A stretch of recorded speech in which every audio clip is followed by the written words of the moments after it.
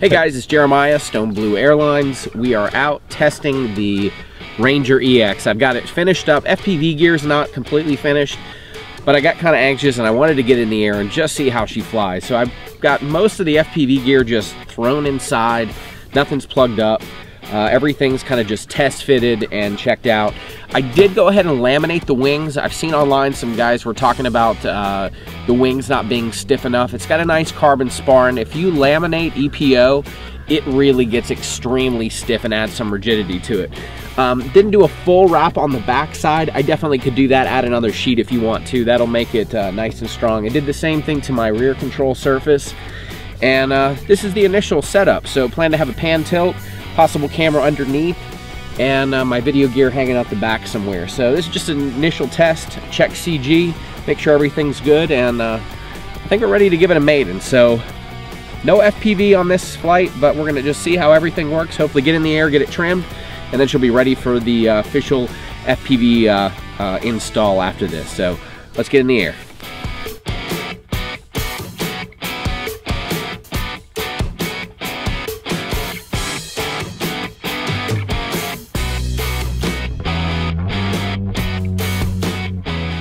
All right, so when you're ready to maiden the aircraft, especially if you're gonna get into FPV, it's always a good idea to maiden it first. Make sure you get it trimmed out.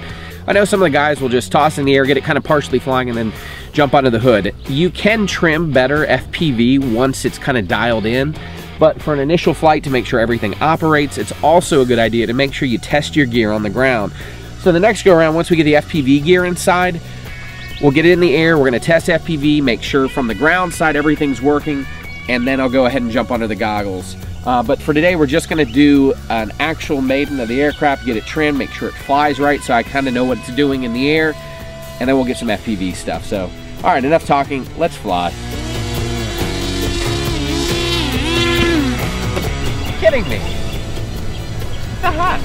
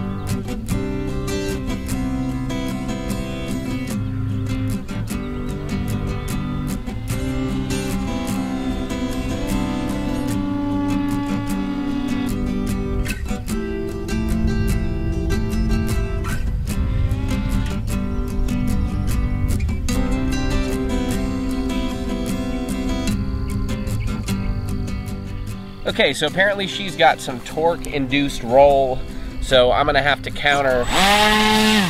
Thank you, Cher. Okay, I'm gonna have to counter the torque roll by changing the aileron setup and trimming. I think it's right. It's not wanting to go right for me. Sorry, no, left. It's not wanting to bank left. I had to induce rudder to get it to roll over. So we'll have to make that change and then get it back up in the air, and I should have enough control. That's what I was fighting to get off the ground, is I couldn't keep it stable, and that was why, even though I had a lot of aileron control, I didn't have enough to counter out the torque. So see what happens on the next go.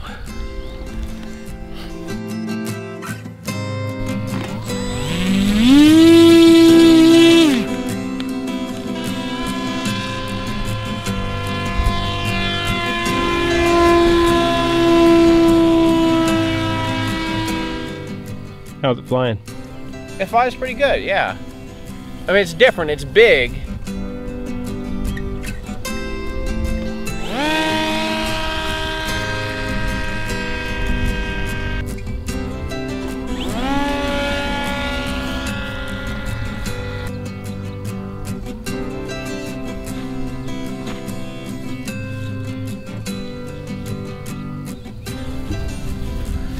All right, little trimming, and the plane is flying good now. It's pretty responsive in the air.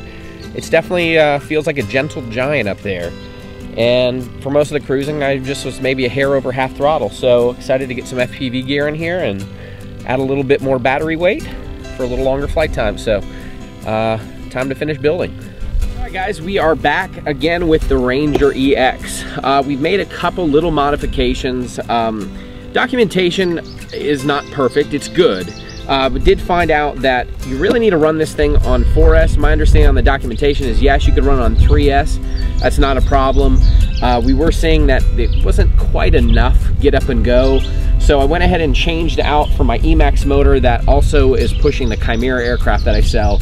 It's just a beefier motor. It can also push the same prop size, but it's a higher KV. So we should get a little bit more thrust out of this, shouldn't have any issues, and can still run on 3-cell. Can also go to 4-cell. We could prop it down, go to 4-cell, and it'd be a screaming beast. Doesn't really need that for this plane. The other thing we also ran into is the motor mount, although it's good, it did need a little bit of tweaking. And what we ended up doing is pulling it apart and putting goop inside to just kind of house everything, keep it from moving. We found with the other motor, it had a little bit more torque and it wanted to spin the motor mount plate. I think other than that, everything else is pretty good on the aircraft. One last little tidbit, we're still messing with the Tornado. I'm not extremely pleased with it so far. We've had another issue with the current sensor on this, and in my opinion, I think they released it prematurely. One, for the fact that I've had to do 3 updates. I don't know if the 4th update is out as of yet. I have yet to check. One, they're not easy to get, and then 2, you kind of have to hunt for them. The current update should hopefully fix and go from metric to standard, so I can do miles an hour, airspeed indication that way. But the current sensor decided to die on us yesterday. So I'm gonna get it up in the air, we're gonna fly it again line of sight, get it back down. I'm gonna see if I can just hack the FPV and we'll just get it working for today. Might have to change the system. Ideally, I wanted it for long range, but the Tornado's really, in my opinion, has kind of become a turd. That's kind of our term over here. If it doesn't really work and we have to keep fighting with it, it just gets labeled the turd. So we'll see what happens. I like the Storm, but the Tornado's just, we'll see what happens with it. I've got to get it updated again and kind of fiddle with it, but I get kind of tired of messing with stuff. It really shouldn't come out of the box and not have to be updated 3 or 4 times to get stuff working. So enough about that. Let's get the Ranger in the air.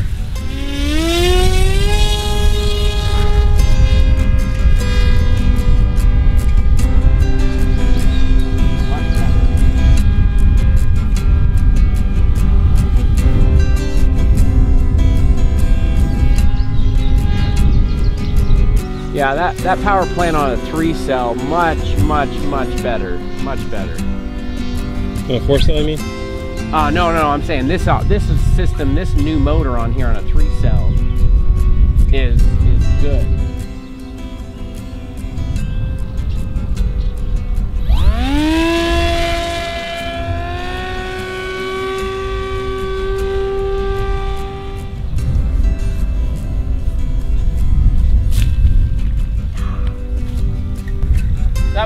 That was a good second maiden. So we got full flaps. Actually, the flaps are dropping down. I had the wrong setting on here. Yeah, with full flaps, she definitely can slow down. Also helps her just to kind of poke along in the air. I'm pretty happy with it. She feels good. This motor combo is good. So if you're running 3S and you get this stock setup, you can either buy just the kit. I sell those. I'm thinking that just the basic kit might be the way to go, because I sell an ESC combo with the motor for 3S that you can run 3 or 4S. And man, on 3S, it's still got plenty of power. If we went 4S, this sucker would be, man, it just really would have some get up and go. But that's not what this plane is meant to do. It's really just meant to soar, have some good times, and go for some distance. So we'll continue to work on this, get the FPV going, and then hopefully get some range flying in. All right, let me get it back in the air.